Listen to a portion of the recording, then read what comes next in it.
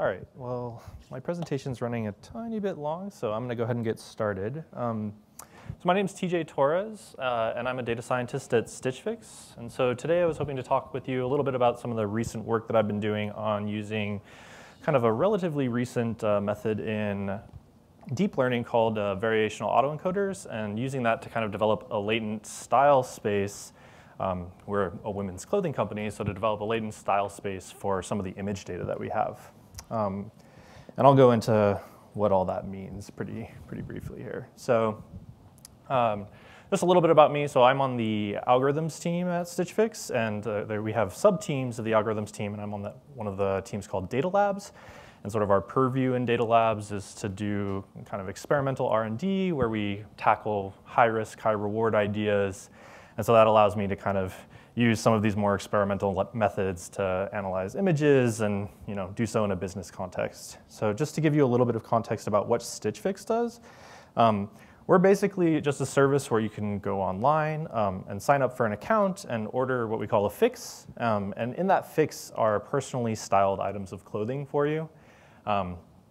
And then you can try them on, do whatever you wish with them for a little while, and then you send the ones that you don't like back to us and keep the ones that you do like. So sort of if we're doing our job correctly, we hope that we could probably try to maybe eliminate or at least reduce the time that you spend going out and shopping at maybe retail stores.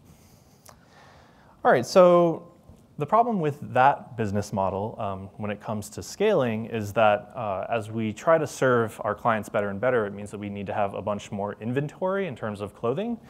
And so the way that we are styling for people is we have these professional stylists. They come in, they look at items of clothing, and they take in some information about our clients, and then they pick out items of clothing for them. So as our inventory gets larger and larger, it becomes pretty prohibitive for people to go through and actually look through every single item of clothing. And so thus enters kind of the data science regime where we're using recommendation algorithms to do a sort of pre-filtering. So we just take a subset of those clothes and then present those to the stylist so that the stylist can make the best decision possible from there on in. So if we did that process perfectly when we had lots of data, we'd still have this next problem, which is called a cold start problem. So this is kind of a problem for everyone who does recommendation algorithms, which is that when you don't have any data whatsoever on either, sometimes we get new clients or new clothing. If we don't have any data on either of those whatsoever, it's really hard to do any sort of modeling on them. So we don't really know how to recommend those items of clothing to new clients. So you can really boil this down into a 4-step process where this question mark is a really big question mark. And so it's something that we're still working on, in fact. But sort of the way that I am hoping to tackle it is to do some modeling with images. So when people sign up for our service, they give us access to their Pinterest boards. And so we get actually quite a number of images about kinds of clothing that they like. And then also, with our new clothing, we take pictures of every item that we have. So we have images of that as well. So I'm trying to use that to come up with sort of a style space so that we can use that style space to then do some future modeling on. With images, basically, the reason that we want to use images to begin with, right, and the reason that it would be nice, even if we didn't have this cold start problem, is that style's pretty primarily visual. And so, our window to the world digitally is through images. And so we really want to be able to use those for our modeling purposes and to make our recommendation algorithms better. The heuristics with which humans process images is pretty unclear right now. We know somewhat how our retinas work and how our brains process that information to a certain extent, but we really if I were to describe to you how I decided that something was, for instance, preppy in terms of fashion, I would have no idea how to go about doing that, right? Maybe I know it when I see it, but I can't really describe to you the process that I took to get to that conclusion. So it's pretty hard to develop sort of a heuristic algorithm to do this. It's also, we really don't want to try to do feature engineering on images, right? That actually requires quite a bit of domain knowledge, both in image processing and then also in fashion. And it's kind of surprising that the overlap between those two isn't super high. So we're going to turn to something to kind of do our feature learning for us, or our feature engineering for us, which is to turn to deep learning for some of these feature extractions in images. All right, so just kind of an outline for the rest of the talk. That was kind of the Stitch Fix intro, and now things are going to move a little bit more into generality. So I'm going to give just a really brief introduction onto neural networks, and then I'm going to cover unsupervised processes with those. And then I'm going to use a specific framework called Chainer, which I've been really liking just for its readability. It's really nice. And I'll go through a really simple example of kind of just structuring your first forward pass through a network in order to try to train models on images, and then get some sort of output of those. So part of the process when we do these variational autoencoders, you get this generative process, so we can kind of inspect what's happening in our neural network, which are normally fairly abstract, by looking at what the generative output is. And then I will discuss a bit about the open source package that I developed and have put out there for people to install so that they can train their own models on their image sets, and I'll show some examples of things that people have done with it. Okay. All right, so a little bit about neural networks. I'm pretty sure probably at this point, most people have heard about them here. There was this kind of media sensation over the summer where these images came out from other generative models from Google, these Google Deep Dream images, which are pretty wonderfully trippy. But basically, they can be used for a lot of really practical purposes too, right? These generative models allow us to kind of inspect and see whether or not, this is from the draw networks that were also constructed, and you can see that it was trained on Google Street View data for address labels, and you can see that if it can reconstruct the data reasonably well, right, you can, or even these are sort of randomly generated ones. So if we get randomly generated images that are quite similar to our original training set, then we can think that the encoded space, or the space that we can, or the vector space that we use for the modeling process that comes out of these is probably pretty good, right? It's at least memorizing something to do with these images. So just a little bit of an introduction to neural nets for those of you who don't really know the ins and outs of how they work. This will be pretty brief, but hopefully it'll give you a little bit of an overview. So we start with just an input, and the way that neural networks are structured is they're structured in layers. So we just have layers of neurons, and the neurons just hold pieces of data. So for this specific example, I have 6 pieces of data. We could say that maybe this is 6 grayscale pixels in an image, something like that. And then they get filtered through these lines, which are connecting the different neurons on the top layer to the second layer. In actuality, I've only drawn one set of lines, but there should be sets of lines corresponding to each one of those second nodes there. And so this is just a linear mapping from the first input layer to the second. So each one of those lines basically just represents a number that I'm multiplying that input data with. And then I add in usually an additional bias, and then filter that finally through some nonlinear function. And the reason for filtering it through a nonlinear function is that if I wanted to do a functional composition, which is basically what's going to happen as we filter through more and more layers of linear functions, then the whole reason that we call them linear functions is that ends up being linear in the end. So I want something that's going to do kind of a nonlinear mapping so that I can get something a bit more telling about my data rather than just some kind of PCA-like transformation, right?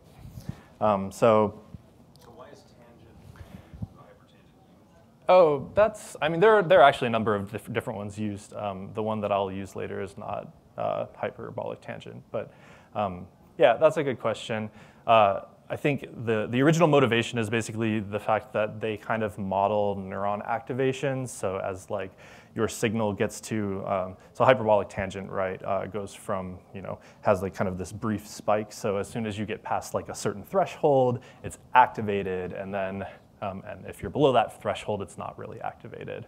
So I think that's kind of the inspiration for why tangent, or hyperbolic tangent, or sigmoids are used. I'm going to be using rectified linear ones. So there's really no motivation for those beyond the fact that they're really easily computable and they're nonlinear. So yeah, so we can filter through, and we basically do a functional composition with these nonlinear functions. And that gives us something that's really nonlinear. And I'll show an example of that. And then we calculate a loss function. something that's appropriate to our problem. So if we're doing a classification, we calculate a loss function based on how far off we were from the classification. If we're doing something like we're going to do later on, we want to take the mean squared error between some reconstructed image and our original image.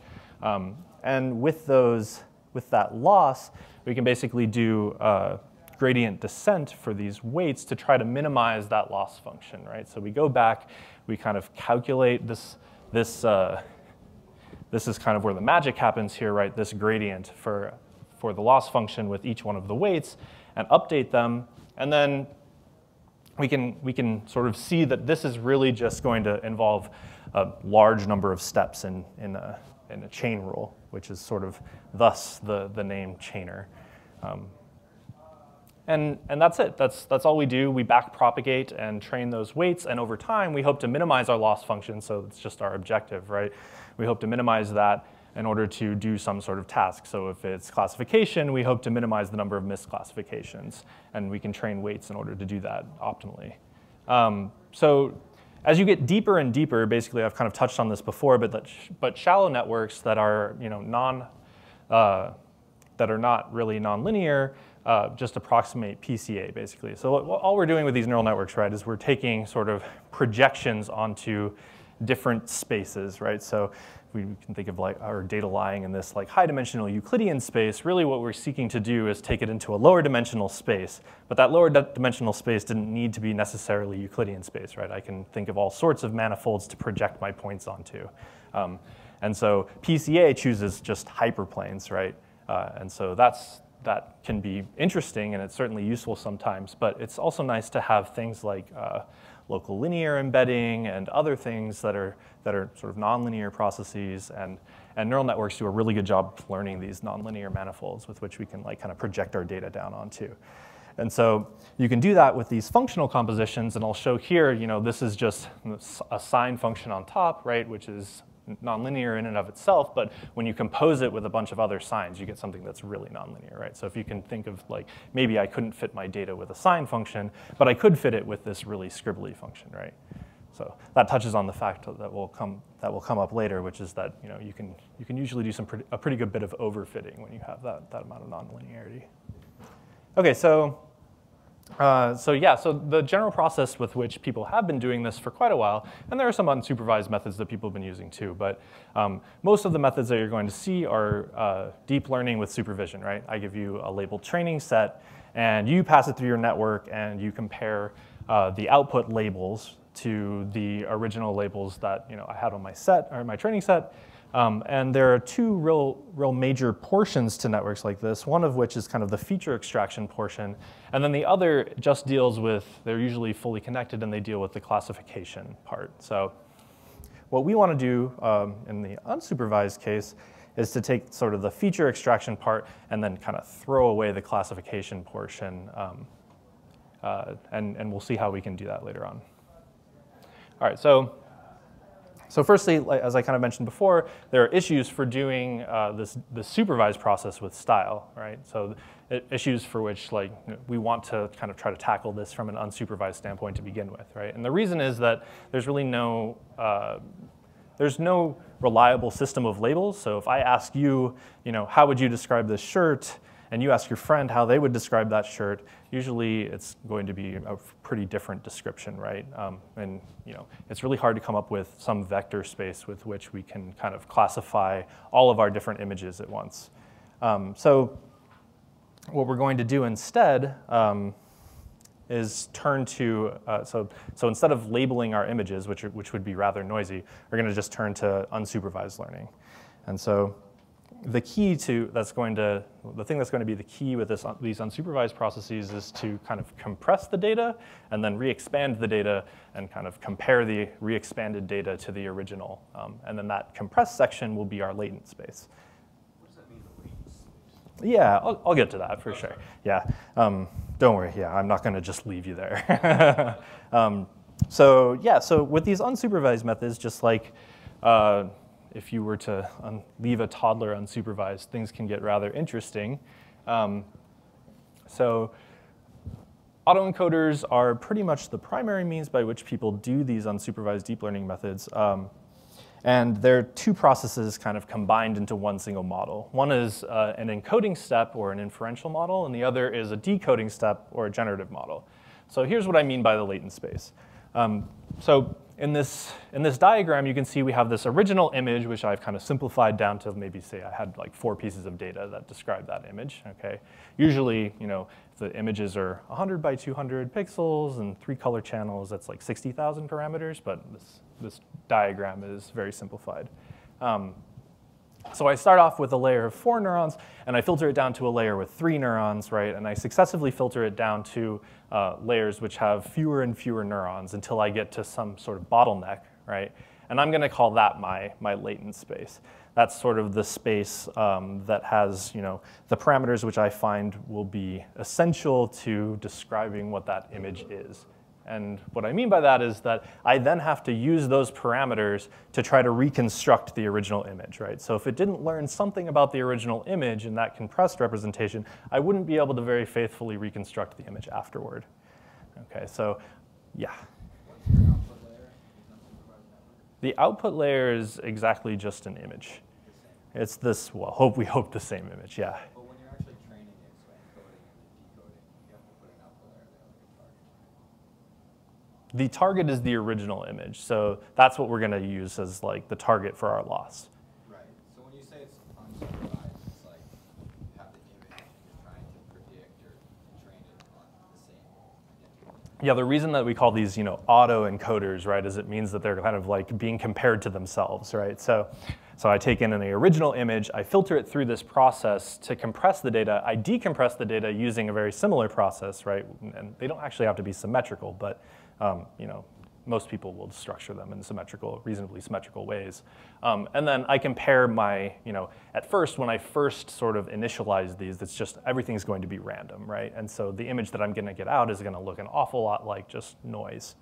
But as I train this model over time through like further and further iterations, I'm going to get something which looks a lot more like that right-hand image that I'm comparing to my original image in the loss function. So, and that right-hand image is actually a true to form, like reconstructed image from these models. So. When you say the latter is a generative process, that's kind of an incidental distinction because it's generating but back to the thing that happens to be on the other end. It's not just. Well, so we're training a model that's generating, I don't just do this with one image, right? I do this with a bunch of different images, and then I can pick random points in my encoded space and see what comes out of it. So that's what I mean when I say it's a generative model. But so after this process is over, you've trained it, you have to compress data. There is no generative process that can arise from that compressed lower dimensional representation. Do you mean like I cannot further generate anything like more than what the compression gives me? Yeah. I mean, that's true that I can't exactly reconstruct this, right? But I can do a pretty good job. So in the sense that, like, in the same sense that, like, if I took a PCA of some of my data, right, and I threw out, there was a talk yesterday talking about nice thresholds for like doing these kinds of eigenvalue manipulations, which is essentially what PCA is, right? If I threw out like 90% of my my PCA dimensions and just focused on the top ones, right, I would be doing the same thing. I'm still compressing my data, and hopefully I get something that's reasonably good at giving me back my original image. But what I mean by it's generative is that there is actually an inverse process, right? If I were to just completely cover this up after I train it, right, and I put in random parameters here, I can generate wholly new images from that. And so I'll show some examples of that later on. What's the ratio? Like, how do you know how many to reduce to? Sorry. Yeah, no, it's a really good question. So the question is, how do I know how many latent dimensions to reduce to? And the answer to that is practice. Like, yeah, you really just have to kind of play around with it and decide what, for a specific data set, how wide you want to be able to encode to. What are typical numbers? Like you said, that's So for this model, I think this was, I want to say 30 parameters, 30 latent parameters. So down from 60,000, it's not bad. Okay, so there are some issues with these autoencoders, right? And then one of the issues is that they often will overfit the data. There's another issue about gradient decay, but I'm not going to go into that too much. And so really the new thing that I'm doing here, right, those are just autoencoders. Those have been around for a while. So the new thing is to use a variational step at the encoding layer to sort of regularize my training. And I'll go into kind of what I mean about that in just a little bit. So in order to really just give you an example, I think it'd probably be best just to construct a network or like a simple forward pass through one of these networks, and then you guys can construct them on your own later on and try to play around with them. So there are a lot of deep learning frameworks to use. I'm going to use Chainer because I think it's nice and it's very readable. It might not be the best at benchmarking and stuff, but if you want something to do, rapid prototyping, it usually is quite useful, I think. Yeah, TensorFlow. Yeah, so that came out like right after I made this presentation, so that is not included. I actually haven't even looked at TensorFlow yet, so I don't really know its relative merits, but I plan on it at some point. All right, so a little bit of an intro to Chainer, right? So this is supposed to be an easy-to-use framework for neural networks, and it really just has two basic building blocks. One of which is variables, which are just wrappers on ND arrays. And then the other are functions which operate on variables. And so given these two processes, basically what Chainer does is it kind of turns a variable into both something that is numeric and symbolic. So when these function objects act on the variable objects, you get a sequence of memorized operations, right? So if I say two things were added together, it is memorized that one of those things was added to the other, as well as what the output of that adding is, right? So doing this along the way by making these things variables takes up a little bit more memory for one, but it also is immensely helpful when you're doing backpropagation and auto-differentiation, because then you just have all of the different operations that you've done in a nice computational graph and sequence, and you can just propagate backward through that graph, differentiating along the way. So just as a simple example of kind of how this works, here I've kind of highlighted that I've taken x and y, which are just ND arrays with one value in them, 5 and 3, and I'm highlighting here on this computational graph how things are kind of being stored. So x is stored in this blue float32 box, y is stored in this red one, and then as you filter down through the sequence of operations, you get a value z, which is also a Chainer variable, and if you call the attribute data, it'll return what the value of that is. Okay, so you can kind of inspect what your data is doing, but it also has this sequence, this memorized sequence of operations. So all of these different operations are stored, not the intermediate values, but the fact that they were operated on with a plus, or the fact that they were exponentiated. That's all stored in these Chainer variable objects. And so that makes it really nice to be able to go through and calculate the gradients by just calling dot backwards on my whatever object I wish to calculate the backwards gradients on. So in order to define a neural network model with this, basically I have to use something called a function set, which is just kind of wraps all of my function objects together into a model. And then I just have to really just define a forward pass, which is just kind of how I want to structure my network, right? And then I want to define, or I have to pick an optimizer, which is, so oftentimes people use gradient descent, but some of the more recent ones, like Atom, are the ones that I've been using. And then you just want to make a script, which basically iteratively passes through that forward loop, calculates the gradients at the very end, and then passes those gradients back through a backpropagation process. And then it's really easy to do. Once you've calculated your loss, you just call loss.backward, and then optimizer.update, and all of the weights are updated for you. Did you mention how you're defining a gradient? How I'm defining? How is the gradient being? Oh yeah, that's through auto-differentiation on these are effectively symbolic variables, so it's not too hard to define the gradients going backward. A different library to do auto-diff for you, or did you guys? Nope, that's all in Chainer. Did you guys re-implement that? No, this is literally like calling loss.back, like I don't deal with anything under the hood, right? Like calling loss.backward is what I do, and then that actually calculates all of those gradients for you. Nope, all that stuff is written for me, so I definitely don't want to write auto differentiation code. Yeah, and so some of the advantages of this are that you can construct pretty intuitive forward passes, which are easily debugged because you can inspect the data at different times throughout the flow, right? And then you can use sort of arbitrary control flow statements in some neural network packages, like the interpreter. You need to like add in some things for control flow statements with the interpreters. Backpropagation is super easy. Like you saw, you just call dot backward and it does it for you. And then there's a really high level of readability, which I'm about to show you here. So yeah, let's build a simple autoencoder. So this is the model setup part. So you still have to kind of declare, you don't actually have to declare it outright, but it's helpful to declare this and wrap it in this model function. So I basically just kind of stored a dict of different layers. These f.linear just correspond to linear layers, linear neural network layers of different sizes. And so I've structured, encoding layers, decoding layers, wrapped them up in this layers dict, and then use those as keyword arguments for chainer function set. And that gives me a model back, which has, I can call now model.encode0, thank you, and model.encode1. And it'll apply this function later on, this parametric function. And then I just set up the model by saying optimizer, I pick my optimizer, and then optimizer setup. And then I pass it the model, and everything's all set for me. This looks like PCA? This would look like PCA. So this isn't actually the full story, right? So like these linear models, or these linear layers, if I just had this, that's true. But well, I'll show you what I'm doing. I'm adding some nonlinearity in the mix too, yeah. So I structure it. I start off with an input here, and I just make it a chainer variable, right? So this is an image, for instance.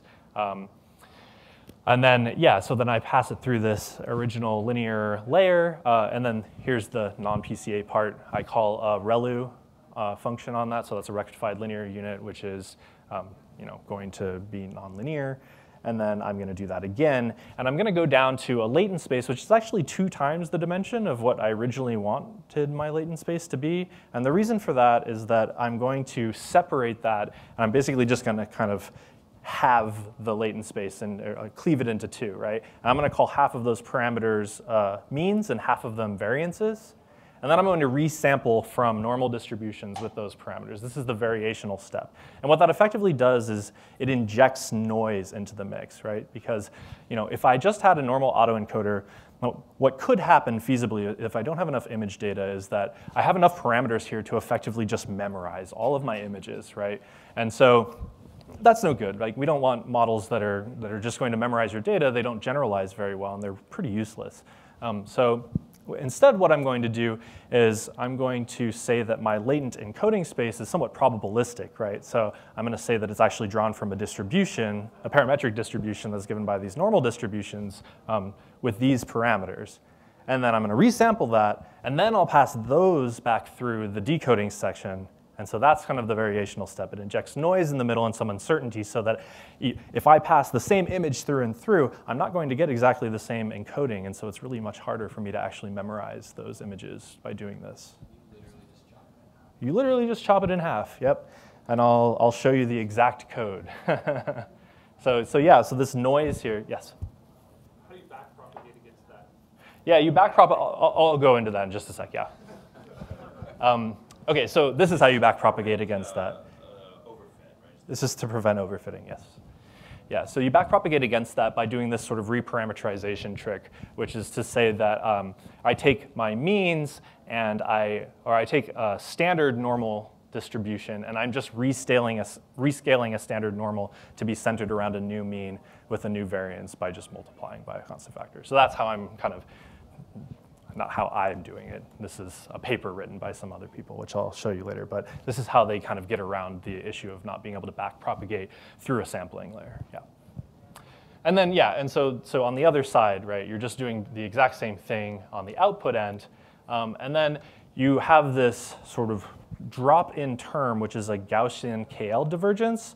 And that really is just, and I'm specifying a prior distribution here of a normal distribution that's centered around 0 with a standard deviation of 1. And what that effectively does, so the KL divergence is actually measuring kind of how disparate these two distributions are, the ones that I've trained with those mu's and sigmas, and the ones that are just normal distributions with 0 mean and standard deviation 1.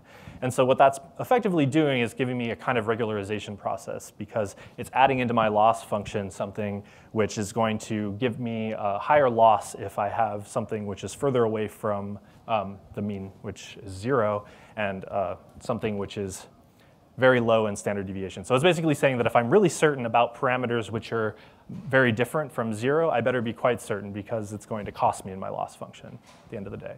And then the other section is just going to be my mean squared error, okay, which is just what we talked about earlier for the reconstruction. And then I go through and I backpropagate. And that's pretty much it.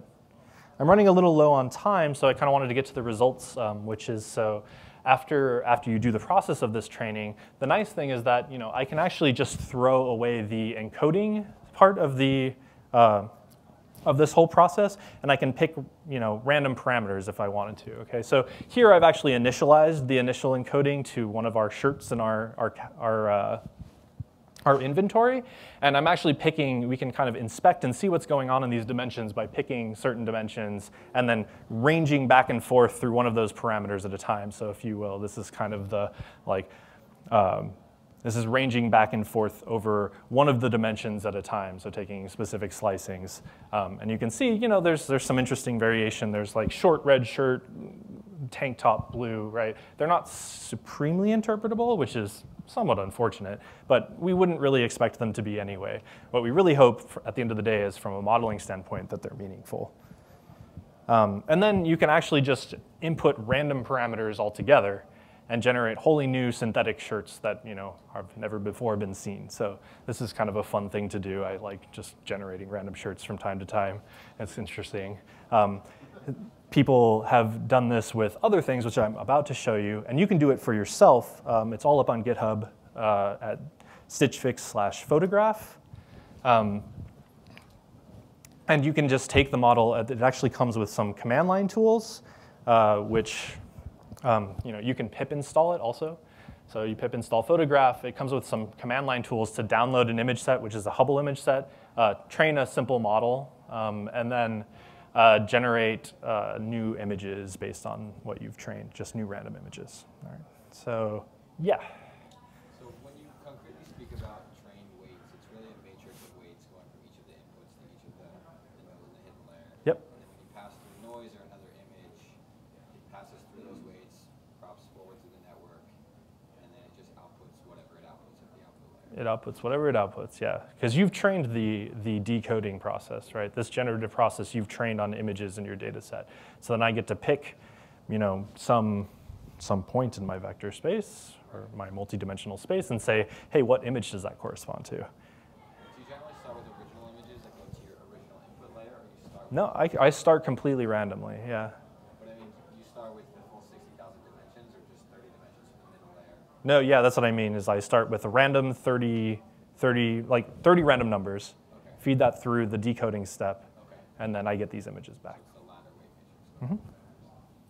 And so this is what happens when you train it onto Hubble stuff. These are randomly generated images from that. So kind of what it thinks of is like, I trained it on like nebula and galaxies and things. So what it thinks of is those. And then this is interesting. Someone on Twitter had posted this. He did this process with the tool that I had mentioned on some images of faces. So I thought that was kind of cool. The last thing I wanted to mention is that there's kind of an issue with this, which is scaling to higher resolution images. So that's a big problem, right? Like we talked about before, this 60,000 node input, right, for just a 100 by 200 image.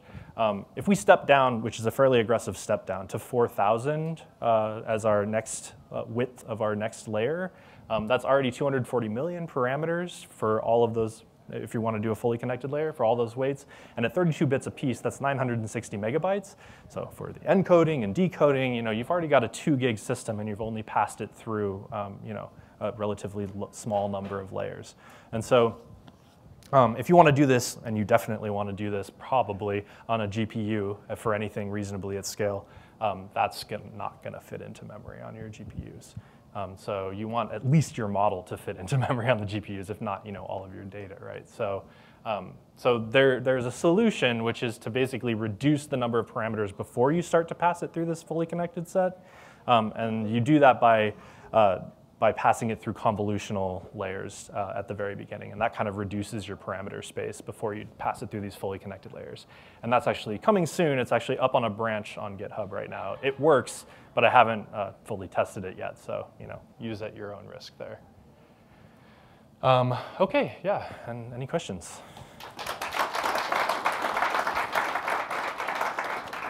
Oh, I should point out, too, I've written a blog post. It's up on the Stitch Fix multi-threaded blog on this process. And it goes a little bit more into some of the details behind the variational step. And so maybe you want to read that if you're interested. And there's the original paper up at the top. Yeah? I think quite fit why it's the variation for encoding is the mean variance thing. So like you take in the outputs of those neurons. Yes? And then you call one of them and you want one of them.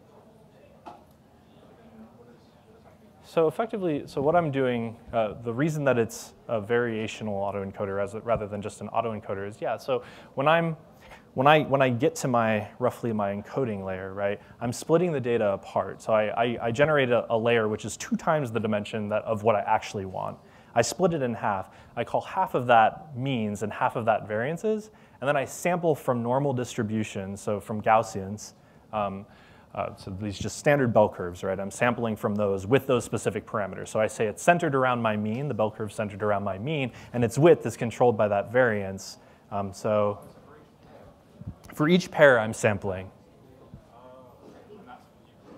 And that's the variational step. That's the step that's sort of injecting noise and preventing some memorization of this, of like these clothing items, for instance. Yes?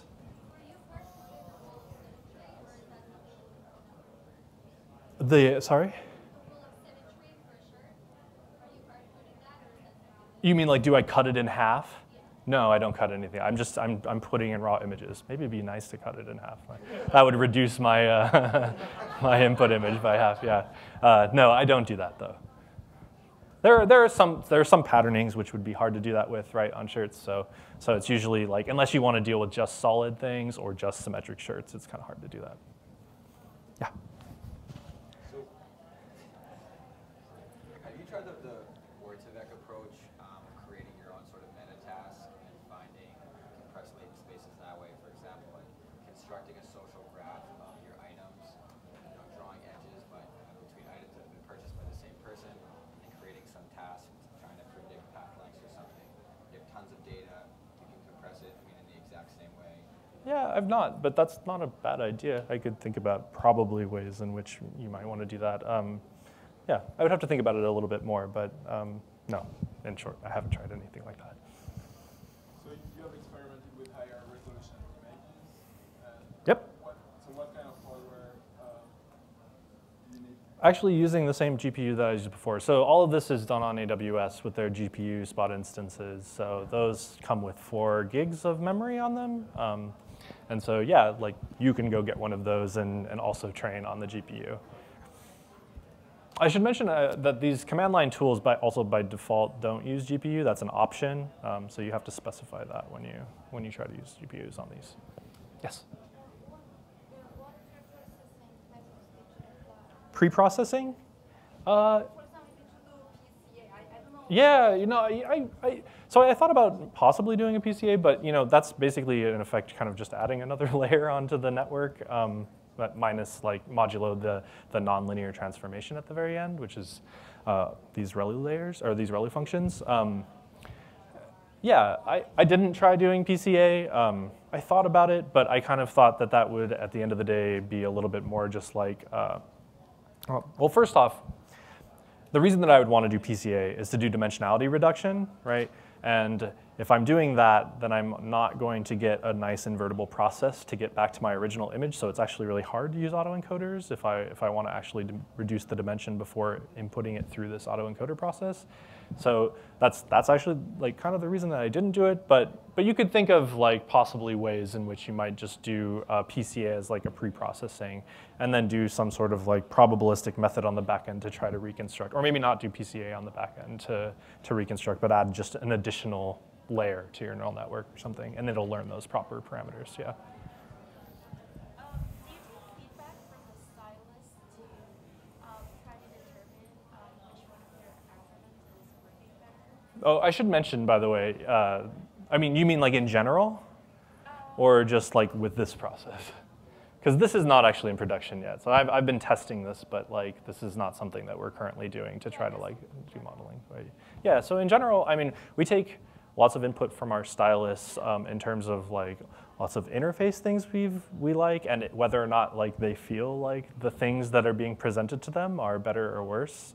Definitely, there's a lot of stylist input that goes into that. At the end of the day, we have pretty hard metrics for whether or not something was successful.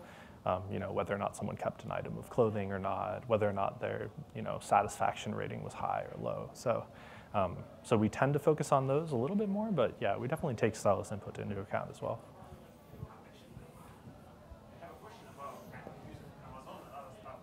So is it good enough to kind of train data, or you can kind of build better box yourself if you kind of put a lot of GPUs inside? Oh, yeah. That's a little bit of a point of tension for a little while. Yeah, we were sort of thinking about constructing our own, GPU box. The problem with that is that, then a lot of people kind of want to use it, and then they get expensive because you have to buy more of them, and then you have to maintain them, and then there's these, information security sorts of reasons. You don't want to have to like always log into those and in your internal firewall, and yeah, so it's much nicer just to do it on AWS. How do you do this? So do you launch kind of Python or something like this there, or just a scripts and wait until I started off doing scripts. Now I'm using a Jupyter notebook to interface with it, just because I get way more feedback right away, and I don't have to like pull down images that I've generated when I'm like inspecting what it's doing. So yeah, it's nice. I can just present them on the screen. Sorry, I think Lightning talked a few minutes. Cool. Okay. Thanks, everyone.